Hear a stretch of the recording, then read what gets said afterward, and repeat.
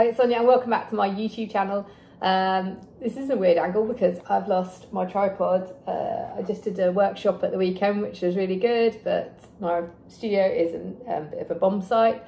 But I want to crack on and talk this week about, inspired a bit by going through paper and sketchbooks.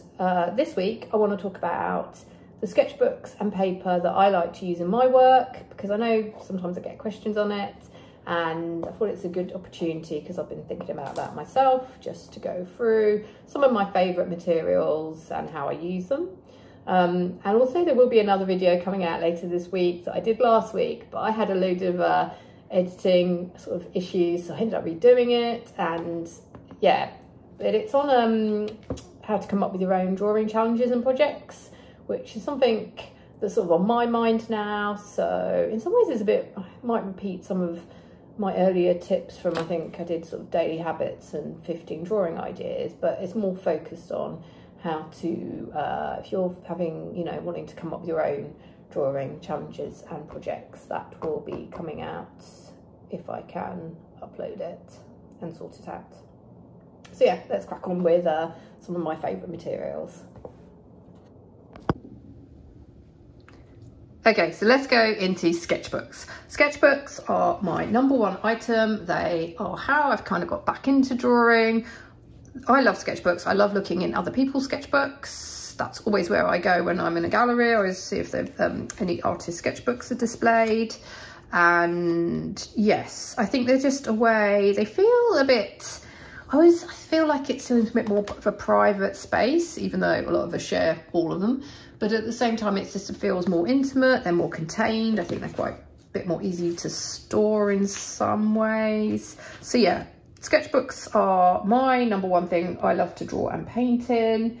And I think that you can have, if you've watched a lot of my videos and sketchbook tours, you can have different types of sketchbooks. In the old days, I used to just have like one sketchbook that I tried to keep two.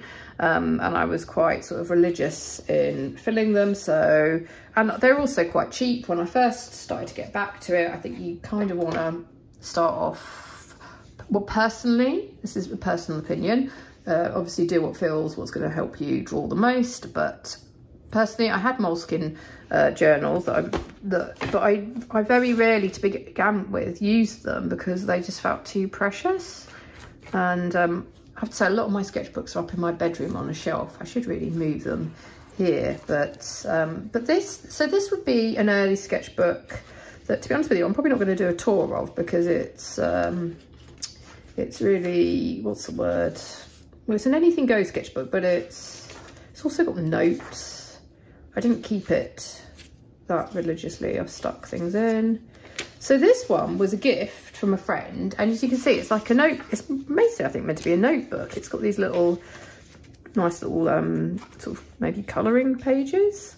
But I ended up using it as sort of an anything goes journal, and just drawing in it, making patterns in it, writing in it. Oh gosh, yeah, some of this I don't want to show. When is it from? It's from 2018.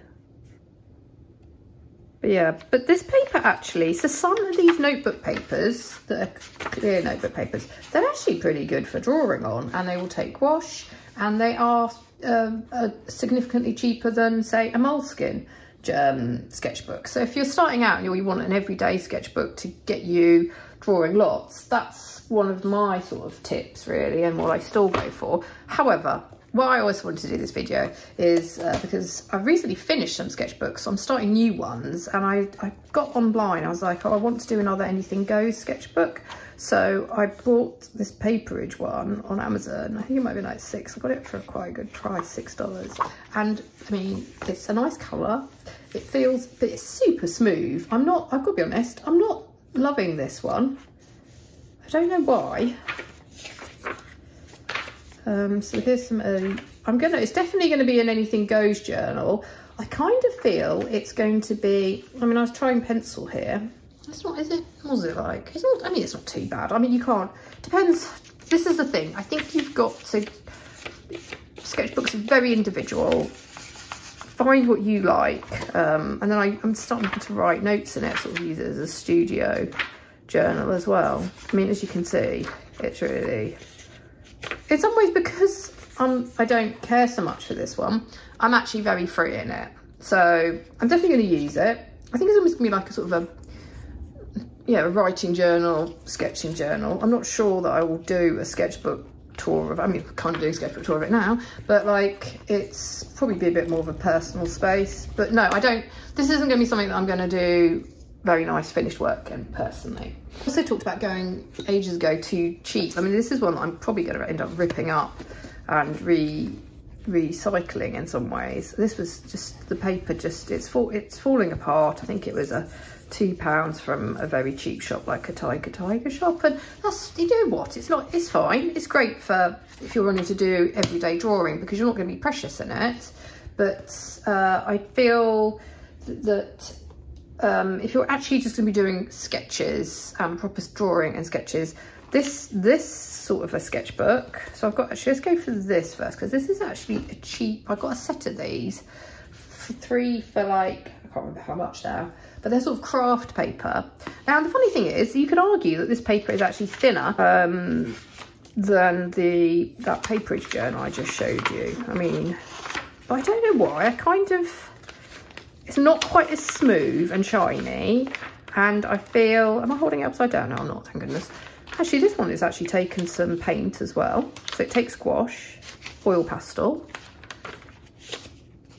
So yeah, I got a set of these. I also got them because sometimes if you do, you can always think, oh, I can give them away as presents for children's parties and things.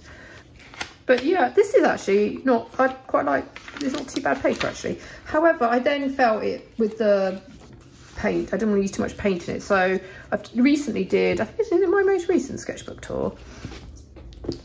Yeah, this one I did a tour of, and then I used it for I tried to use it for pencil sketches because I felt pencil worked really well in it. It just had a nice feel. But I mean, the only thing is, in some ways I regret it because I'm like, oh, I quite like some of these sketches, but I've got no idea if this paper will, I probably in some ways could have used a nicer journal. I didn't realise I was going to get so in depth into some of these sketches. So yeah, so from that, I think this is like my sort of a figurative art sketchbook. I have then still on the cheaper side of things, I will try and put links to some of these these journals, but I don't know if sometimes they don't exist anymore. But you can always find equivalents, I find. And yeah, so if that's something you're interested, but again, I don't know if these are still going. It's not even on my shopping list, but this was a good buy. There were did I get 3 or 2 of these? 2 of these. I think it was, it was a decent price, like $10 or $12. And the paper, the reason I like it, it's quite a nice size. So I don't know the make. I don't think it's a known make. But the paper is actually a nice thick drawing paper. It's not watercolor or mixed media, I don't think. I think it's like a thick drawing paper. It's cream and it takes pencil very well. I like how the feel of Prismacolor on it. And it will also take paint, because I used it for my 100 head projects as well with gouache. And it's sort of turning, this one's turning into, I want to finish this journal, a figurative sort of art, figurative sort of more for my sort of drawing people sketchbook. But yeah, I'm loving the pencil on it. So it's just got a feel. So a lot of the time it's about, I feel like it's like the feel of material on the paper, which is important. But this is definitely not as expensive as a moleskin journal, or even those, the ones that are all very popular that I only have actually one of, and I think I bought the Vogue size. And I do have actually, these are, what's they called? The Royal Talon ones. I feel like a lot of people are using these because these are like the equivalent of, a cheaper equivalent of moleskin. And yeah, they are actually, yeah, I like these. The paper feels good. I've got some large ones, but I need to get some point, like this is sort of my favourite size of sketchbook. I don't know what the size is. What is it, 8.5 times 5.5, something like that? This sort of size, because it's a nice, you can put it in your bag. It's not too small, not too big. This size though, I have got an ongoing one, and that is in my rucksack. I carry it with me everywhere, and I haven't been as good about using it as I should have been, but yeah, it's lovely. Yeah, these are nice little size ones because, I mean, it's not going to weigh you down. There's no excuse, really, I feel, not to have that in your bag. So yeah, the Royal Talens ones, I think, I probably will maybe switch to those rather than me being such a bit of a skinflint and going so cheap on, I mean, I probably can treat myself now and move on from super cheap sketchbooks. But another great, there's even more alternatives out there, like Artesia, the Artesia brand. I actually kind of like, so the finished sketchbook, there is a tour, I've got some landscape sketchbooks and it came in a set of 3. I actually gave, sometimes I like to give these as presents as well to friends who I know are into art, because I think that's quite a fun present gift. So I could keep one for myself and then like divvy it up. But this is good quality. So this is watercolor paper. They advertise it. I mean, look, it's not like Arches or top quality watercolor paper, and it still buckles if you go very wet on it. For example, I think it's a similar paper to the small sketch. But here's like, this is a nice size. This one I've done a tour of. But this is watercolor paper, and it's Artesia as well. So you can get them in different sizes. I've got I'll show you the larger sort of A4-ish. I don't think it's exactly A4, but where is it? Hold on, it's just here. Here you go. So I like how this brand comes in all, you know, you get them in all different sizes, but I think essentially it should probably be the same paper. And yeah, so this is great. I did feel a bit precious. I mean, these are more expensive, I think. Oh gosh, the prices fluctuate, don't they? But I think it was like 24 for 2. And you don't get huge amounts of sheets in them, but in some ways I don't quite like that, because then you feel like you finish a sketchbook slightly quicker. And yeah, I mean, obviously this sort of paper is going to take a battering, really, and you can do what you want in it. So yeah, this was because I went to the floral workshop yesterday, which was great fun, and I pre-prepared this page so you can like put collage on it. I mean, some ways I'm like, I should probably reserve it for more wet work and utilise the fact that it's so heavy quality, but I don't know, I'm trying not to be precious about sketchbooks. They're just sketchbooks and they're there to have fun in. Sometimes though, one side, can I just say, I've noticed, is smooth, and then you've got the rough, I can't remember if it's hot or cold or whatever, but you've got the other side is more of a rough grain. But yeah, so those are some watercolour sketchbooks, and obviously go for the size that feels right to you. Sometimes I like to vary it. You won't surprise if you've seen all my, I like variety. I don't want to keep to the same thing, I've got to be honest. So I definitely don't have brand loyalty. I just buy as long as it's on offer and a good price. Like, you learn to judge when it's come at a good price, then I will buy that. And these are, I know I've got a lot, but this is over years and years and years. Yeah, and this is one of my favourites ones. I think I might have one more left. Was it a pack of 3? Oh, I do have one more left. Oh, that's quite exciting. Yeah, so there's a pack of 3, and I got these back, I think it was the pandemic. And this is, they advertise this as mixed, it's Artesia again, and it's advertised as mixed media paper. And yes, this I actually think is the best one of their range, because I personally think you can still do watercolour. I mean, it's like, I don't feel there's a huge amount of difference between in terms of thickness between the watercolour paper and this mixed media paper, really. And you get more sheets, you get loads of sheets in this one. I think it's, I can't remember how many pages, but there's lots of paper, and it takes everything. I did watercolour in this journal. It was kind of an everything sort of goes, but just for drawing, and I did put a bit of effort into this one. This is one of my favourite sketchbooks, actually. So yeah, here I used acrylic gouache, like raw gouache with stuff on top. I mean, I've even painted over pages, my sort of trick of, if I don't like a page, I'll paint over it. Posca, watercolour. So yes, watercolour. And look, you get the buckling, but I've talked about this before. I like that. I don't have a problem. I'm not, I don't really even see these as being forever. Like they're sketchbooks that are nice to look back on, that give me ideas, but I'm not trying to make something last.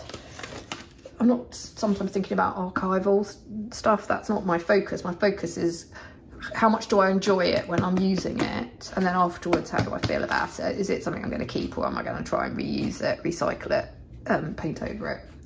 Because yeah, I don't know. You can't. I guess you can't keep everything, can you?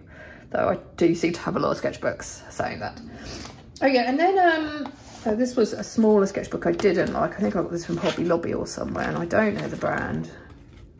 Might be Master's Touch or something, but I'm just using this one. If you don't love your sketchbooks, maybe this one is turning into sort of an abstract. I'm just putting dabs of paint and then I'll come back to it and I'm sticking in. I don't know, I was just using this as a fun place to experiment, really. And the other reason I mention this is because, did I show? Where is it?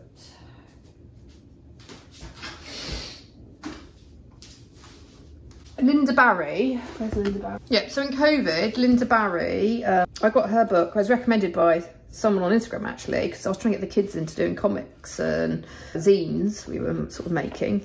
And yeah, she uses, I think in her comic course, she advises everyone to use a composition book and just a, you know, like a sort of thickish, one of these paperweight pens, and to every day sort of have a daily drawing journal within. And I mean, this book that's about it, I love this book because it's on the sort of similar paper. It's so thin, but that's what she uses. So for anybody, maybe I was thinking daily journaling, or wanting to make drawings and write as well, like expressive writing, I think there's definitely a place. I mean, I use these more for writing, actually, sort of more expressive, getting things out of my head. Journaling, because I do, one of the things I've also found, again, recently useful in sort of hard times is the whole, when I learned about it, also mental health, like the benefits of journaling, but with, yeah, sort of, you can look it up, expressive. I can't remember the studies that show it's a benefit. Obviously, there's all the morning pages as well, and the creative slant on it, how it benefits creativity. But it's also, I've actually got rid of them. Like, I was just thinking about that because I have some of these journals. I found this one. I'll talk about it in another video because I'm so proud I found it for like $2. But I found this in a library, in the library sale for $2, and it's like an old paper chase, which is I think, like, it's still going in the UK. I used to love paper chase, and it's sort of thick lined paper, and I use those for like writing and drawing. But the problem was, I think looking back, I was going through, we didn't have tricky times. My writing was a little bit. I look back on them, and even though I've got drawings and stuff, I was like, I'm getting rid of these journals. I don't. They were good at the time. They helped me through, you know, kept me company through some times. But I don't need to keep those ones. I like my sketchbooks, but those can go. But these can be used also for drawing as well. And yeah, you can get them sometimes at quite a good price. I also like to use, I don't know why I'm precious about this, but I like it if the kids come back with like graph paper journals they've not used. I mean, this would be great fun to use in a project as well. So I guess this is sort of more thinking outside the box of sketchbooks. What can you use? Yeah, and yeah, so just to say as well, with the Artesia, this is probably my favourite sketchbook type at the moment, and you will have seen, if you've watched a lot of my sketchbook videos, I use this one a lot because it's the mixed media one, and but a larger size. It's great for looser work for me, or for these still lives where I want a bit more space, and yet it will take everything. So I have to say, if you asked if I had to name my ultimate favourite sketchbook, it would be this. It'd be the Artesia, this size, which I think is like sort of an A4, was it 9.5 by 11? I don't know. This size, and it would be, yeah, this one at the moment, but then I change brands, so we'll see. But one that I have, this is my second one of this, Sea Whites of Brighton are great, but I have to get them like off Amazon here, but this, I think it's a UK sketch, you can get them in the UK, and I love this square size. This is my loose, I know, I'm going to do a sketchbook tour of this one soon. But this is great paper. It's sort of, I guess, of a thick drawing paper. And it seems to take like Japanese watercolors. I love how big it gets. I can stick stuff in, paint. I mean, I'm doing quite a lot of painting in it. So yeah, this is, and I love this format as well. I guess is what you can get hold of as well. And finally, I think I've exhausted all my sketchbooks. Just to say though, look, Moleskine are lovely. I mean, yeah, if someone's going to give me a load of sketchbooks, I'm not going to say no to, obviously not no to Moleskine. And the problem is then I do get a little bit precious over them. So for example, this is an ongoing one that actually I have not got back to. I need to get back to this one, but I've just been preoccupied with doing other things really. So, but it is an ongoing project. It's not like I'm committing to do it daily, but it's, I'm using pictures from our travels last summer. We went on a road trip and I'm painting in gouache, trying to just play around with pencil on it. Scenes from our road trip really. And yeah, I mean the paper's great, I'm not gonna lie, this is lovely. So yeah, I can see why people have that as a top quality ones. Okay, so that was sketchbooks. Something else just to have a think about as well is, and I say that because I was probably going to be reusing this was like, I think, there's a photo album, probably meant to stick photos in it. But I stuck in, when I was doing my sort of daily drawing project, I sort of did a week of drawing book covers that I liked on old envelopes with gouache. And afterwards I was like, well, I actually am quite pleased with these paintings, but how to file them. So I've used it like a bit of a scrapbook. And then I have actually got a load of work I've cut out of sketchbooks that I didn't need to keep. So, and I've checked out what it's like to paint on black. I'm probably going to, because there's some empty pages, maybe, yeah, file them in this book. So, okay, paper won't take me too long to go through because I'm pretty easygoing when it comes to paper. I mean, I've got a few favourites and I just keep to that really. So Bristol paper. I love Bristol paper, and the size is very handy as well because, and actually one of my kids loves Bristol paper as well. He was really into pencil drawings, detailed pencil drawings. You know, it's smooth, it's thick, and yeah, it can take paint. I do painting on it. I also like this size because I can trim it down, and then it's great for me. It's really good if I want to like make work into prints because I can just stick it on my scanner bed, and it doesn't really buckle too much either. So yeah, I think it's good if you want to sell work as well. I mean, this is good quality stuff. And sometimes you can also get it. I remember stocking up when Blick were doing an offer, like it was like 3 for, I can't remember how much, but sometimes you do get offers from Blick and things. So that is a lovely quality paper for just, I get the kit. Sometimes these are on offer, these sketchbooks, but you can tear the paper out. I mean, I don't really use them as sketchbooks, but they're quite fun. Again, for just, this is mixed media paper, and it can take, you know, if you want to do drawing or it says it's for acrylic watercolor. I mean, it will buckle if you use watercolor, quite frankly, but you could stretch it, do the whole stretch. It's not too hard to stretch paper. I'm a bit lazy about doing it myself, but you can. And then an everyday watercolor paper. I like this Canson, 300 grams watercolor paper. It's fine for me. I mean, it's not top quality, I don't know. But yeah, that's a nice watercolor paper, and I do have different sizes of it as well. Sometimes I buy, I can't find them, but I make my own. I think, did I show before? I have shown, I make my own watercolor blocks. You can just stick gum, paint around the edge. There's lots of videos online about it, and you can make your own watercolor blocks, which is actually, I think, a really good thing to do because they do seem to work. I mean, and I'm not great at it. I'm not a perfectionist, so. But yeah, I mean, ultimately you're gonna get. I am lazy about it. I used to stretch my paper, and it works, but I don't. So you will get a little bit of sometimes when you're using, because this has watercolor. I think it's Japanese watercolor, and then I've layered on top sort of a mixed media piece. But I mean, I think if you're buying original art, you almost know, if I was going to sell it, I still think it's maybe good quality products. And also I could just, it's a little bit wonky, isn't it? Scan it anyway, and make it into a print. And here I just want to show what I like to do also is prepare, it's quite tempting to pull this off, isn't it? Prepare paper ahead of time for still lifes, because I did one in the workshop, you know, I was saying that's my favourite thing, what just takes my work, I feel, to a bit of another level, or makes me happier with it because of the bright colours. I love the block colours, and it's a starting point for a still life or for a piece. Yeah. And the other thing, because I don't like wasting, especially if I know it's a relatively good quality paper and thick, what I like to do, if I've done a drawing I don't love, or the kids, I keep paper that I think is okay quality, and I will paint and over it. The only thing I was thinking, I was saying to my husband, I probably shouldn't put that in the recycling, I should do if you've got too much acrylic afterwards. But yeah, so you can still just go redo. I mean, I guess you could also actually think about painting if you've got good sheets of paper with white gesso, then you've got a new surface. And even sometimes you can use, oh, where should I put it? Use paper bags for drawing on top of.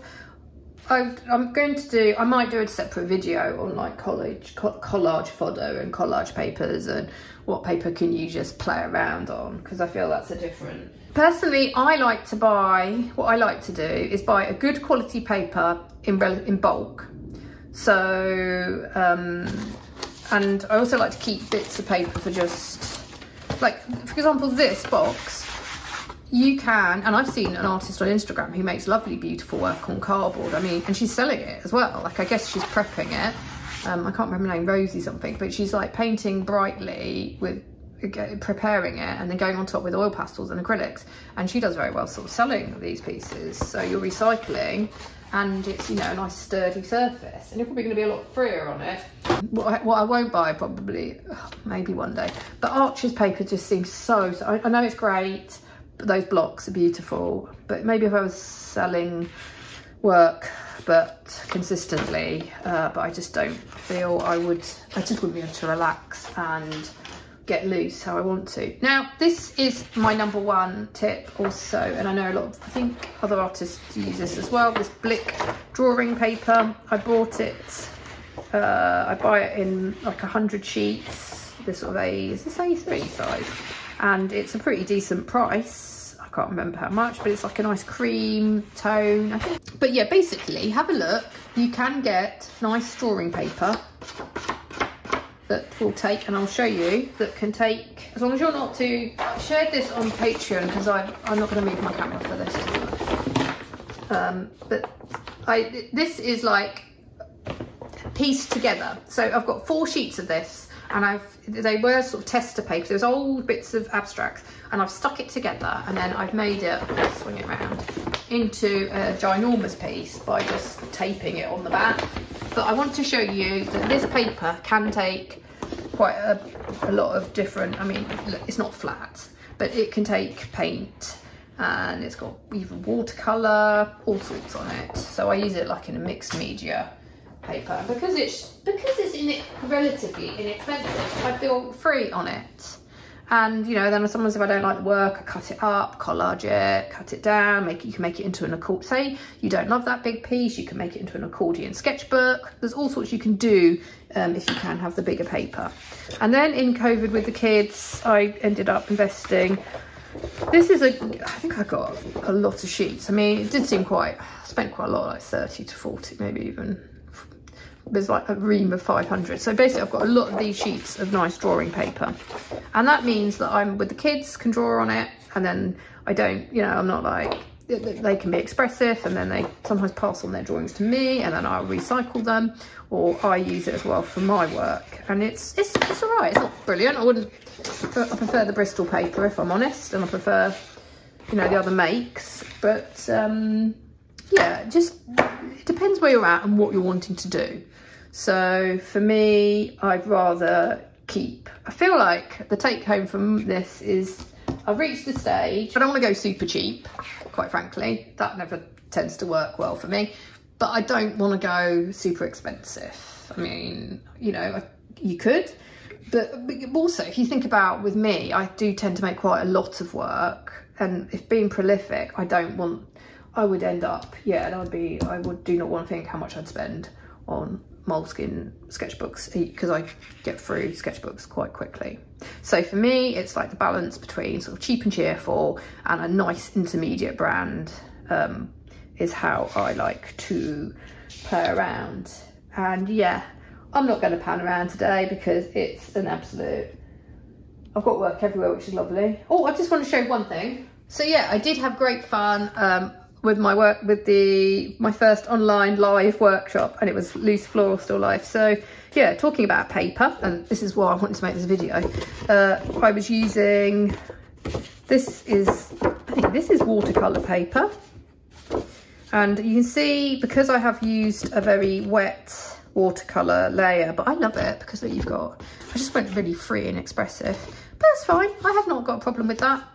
And if I want to scan this in and cut it down, that's not going to be an issue. I mean, I'd even sell this, to be honest with you. So, you know, because I'm sure people aren't going to be too, you know, just be honest. It's like, it's an original piece of art. And it hasn't been stretched. But yeah, this has worked out well. And I've got gouache, I've got neo colour on top. So for mixed media work, I kind of like that. And so we did, I wanted to show, this is why I got through quite a few pieces myself in that session. And that's also why I like to not spend too much money on watercolour paper. I just try and buy, and you know, and I paint on top. This one here has got, you can see it coming through underneath. There's another drawing, and then I've just painted on top with a cheap matte acrylic, I think, or it could be a gouache.